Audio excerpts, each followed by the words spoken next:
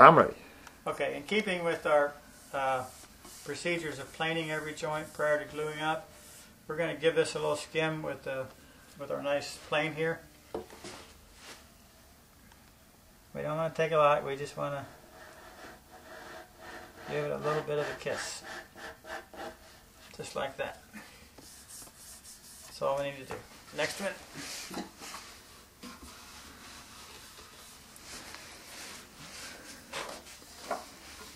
Got it?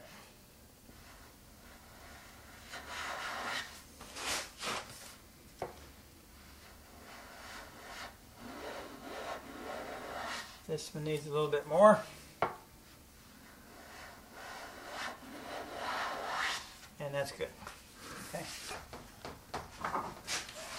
If you clamp this in your vise, make sure you got it situated so that it's coming out to the front, because if you have something in here, you can inadvertently jam that into something under your table and break it or ding it pretty good. Okay, just 1 or 2 swipes is all we need. There's one.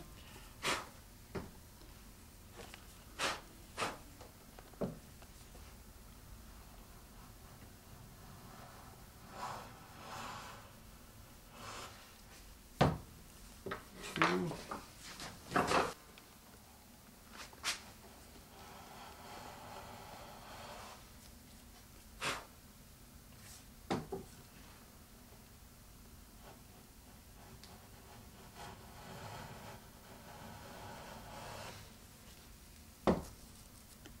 That'll do.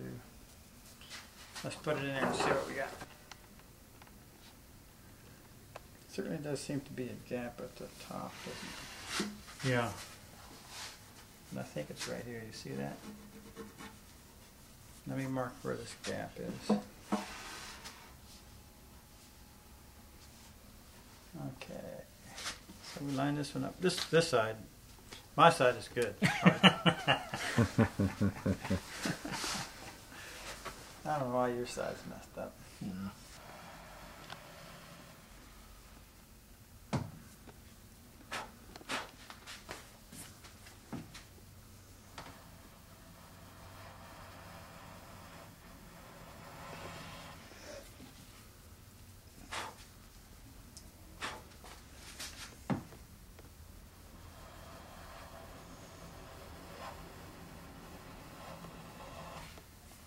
That's pretty clean right there, except we still see it.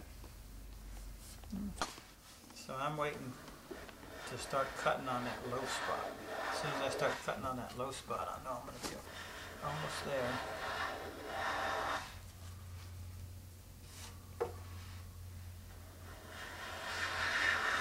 One more.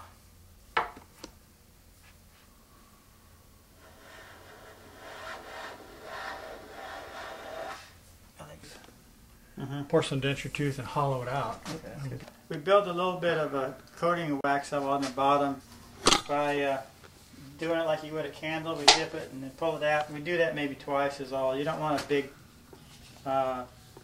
glob of wax on it, but you want enough to give you some nice lubrication.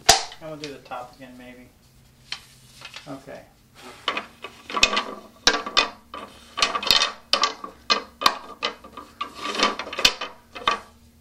And this is important because it's easy to get this wrong. Okay, so here you see your pattern going up and going down, right? Everything looks good. So that's the way you're going to put them in the seat. Now, the first thing we need to do is we need to blow the dust out of the back brace holes.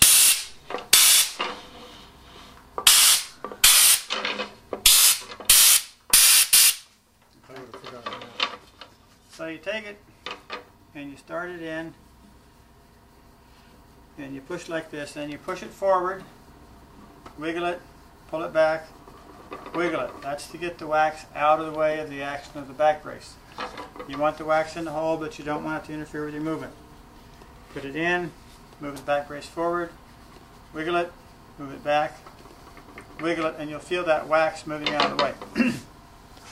you want to do this when the wax is still warm. Don't let the wax get hard and cold and try and do this, because this won't work as well.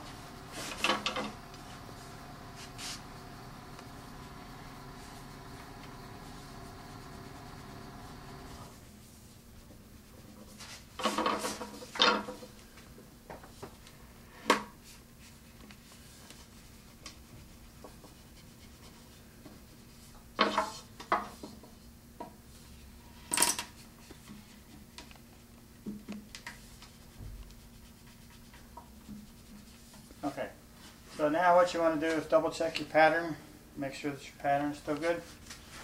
Now if you've done everything properly, putting the headrest on is an easy job because we've precisely cut these to exactly the correct length, but if we start on one end we can go right the way to the other. So here we go. And if one of these seems suddenly too long or way too short, you likely have your back braces in wrong. You see how we were able to go right down the pike and get them all in? Now what I do with the, and again, look at how much back movement you have possible with these back braces. You'll never have a problem breaking one of these back braces by setting in it. So then we go forward, make sure everything fits. We're down about 1/8 of an inch here, down about 1/8 of an inch here. That means we've got 1/8 of an inch of space between the tops of the headrest, back braces, and the headrest, and that's fine. So we release it. Make sure you don't tear that right there. Now we're ready for glue. But the first thing we want to do is blow out our headrest holes.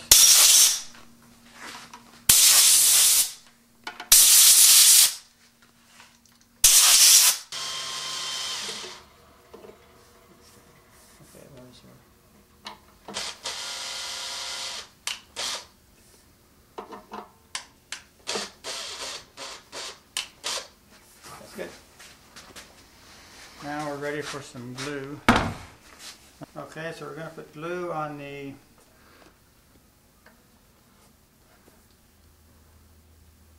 left back leg.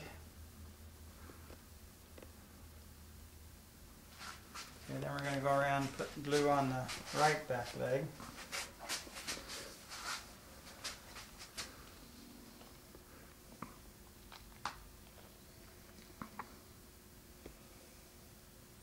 You got 4 surfaces.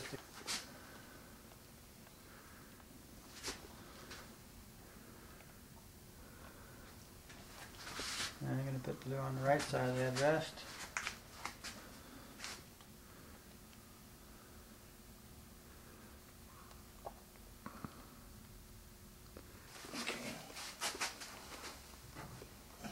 So you start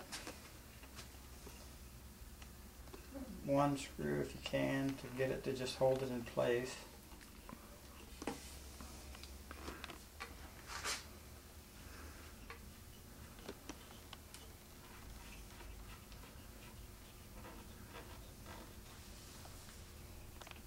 Okay. Then you run the screw in just so the head is even with the outside of the hole. You don't want any pressure on the joint yet.